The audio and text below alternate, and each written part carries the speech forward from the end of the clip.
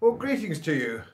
Have you been wondering over the last few years when you're watching TV and you see the commercials come on, that almost 100% of the families portrayed in those adverts, regardless of what they're trying to sell to you, portray the family as mixed marriage, usually with a black husband and a white wife. Now, there's nothing wrong with mixed marriages at all. Of course, and I'm not saying there is. What I am saying is, though, only 3% of marriages in the United Kingdom are mixed in any way. So why is 100% of families on commercials portrayed as mixed?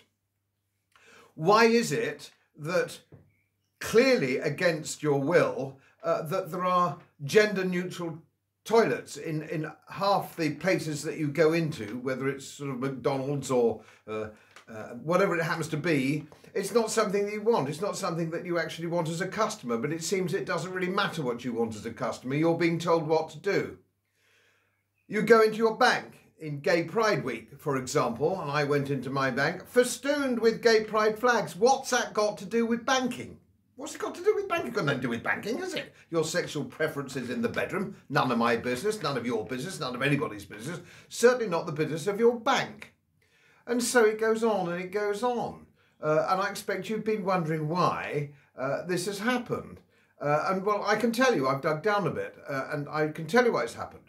And it's sustainable development within the companies which are making up the FTSEs and the bigger companies, where it's mandatory to put in these social sustainable reports by law or by pressure, and they have to tick their boxes.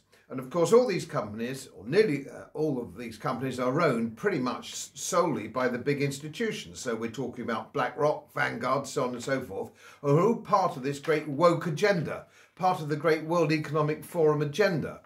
So wokery is embedded in the whole system. And of course it's now grown into a huge trade. And I just looked out a few people who are in the game. Codestone, Workiva, Sedex, Greenbiz, Moody's, Green Business Bureau, Invest Europe, Ernst & Young. And there's a whole raft of all these consultancy companies that popped up and said, let's make you sustainable. Let's help you with all your reporting procedures, so on and so forth. So these companies have to run up their wokery flags as soon as they can, so that they can satisfy what the real business is of telling Fink at BlackRock and Vanguard and all these other big people who are buying their shares and trading their shares in pension funds, so on and so forth, that wokery is the new game. We're in line with wokery, we're in line with the World Economic Forum, and that is done to protect their share price. So when they're advertising, they're not really advertising to make you go and buy their product. They're actually virtue signalling to the people who own their shares, which is more important to them when you go in and buy your groceries or you go into their bank. They not interested in you. They don't care about you, which is why they're not trying to portray the average family in this country. And I did a diploma in marketing many years ago in the 1970s, but I know one thing that hasn't changed. If you are selling your product in your advert, you want the people you're selling to associate with what you are showing them either on your screen or in your paper or in your brochure. They're not doing that, and you've been scratching your head and wondering why, and I'm telling you that that is the reason. It's wokery, international wokery, that is becoming ingrained in our society. They don't care what you say, they don't care what lavatories you want, they don't care whether you want changing rooms for ladies to be restricted only to ladies, so on and so forth. They don't care. It's wokery what counts, and it's all run by the World Economic Forum.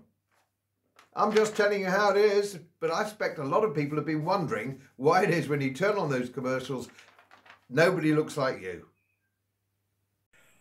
As most of you know, my work is very heavily independently research based. And I get my information from all over the world. It would help if you press the subscribe button and the little bell next to it, because the more subscribers I have, the more likely it is that international independent research institutes will share their material with me. It's most helpful, and then of course I automatically share it with you. So Surprise, won't cost you anything. Thank you very much.